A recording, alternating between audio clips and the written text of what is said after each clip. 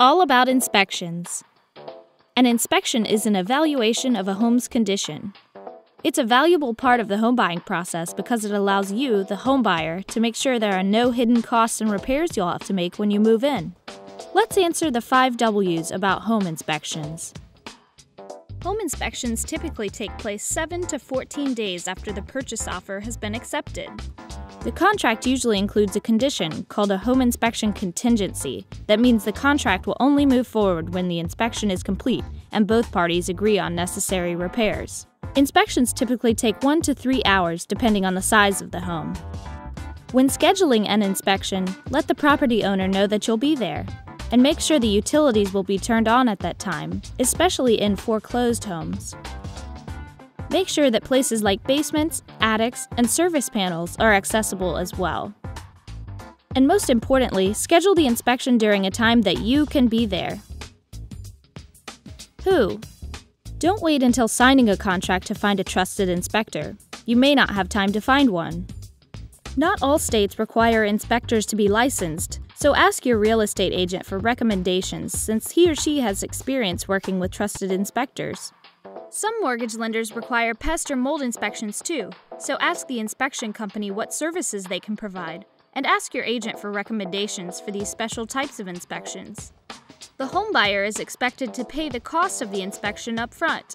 A typical inspection costs about $300 to $500, though that can increase based on the size and location of the home.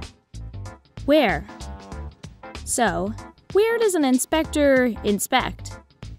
First of all, he or she conducts a visual evaluation of the seller's home, from the basement to the attic, on the inside and the outside. The inspector looks for problems that need immediate repair or may need repairs in the future, so it's important that you be there to ask questions. The most common problems are found in the electrical work, plumbing, the foundation, the roof, flooring, windows, the structure, and heating and cooling systems. The inspector will not report cosmetic defects, so check for these yourself, like scuffed floors or hideous wallpaper. What? The inspector will give you, the home buyer, a detailed report on any potential defects. Go over the report with your real estate agent and identify the repairs you think are most important. Do some research to find out how much these repairs may cost so you can address them with the seller. Negotiations can result in a few outcomes. The seller may offer to repair the issues, or you may have to fix them yourself, and sometimes the seller can offer a credit toward the price of the home for those repairs. Once all of the repairs have been mutually agreed upon, the home buying process moves forward toward closing. Why? Home inspections seem daunting at first, since it's the inspector's job to find flaws in your potential dream home.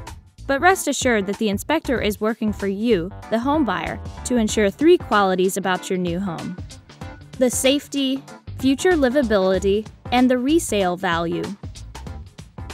If you have any questions, ask your inspector, and be there for the home inspection so you can feel confident that your new home is safe and sturdy for years to come. For more free home buying guides like this one, subscribe to our channel and check out Nestiny.com.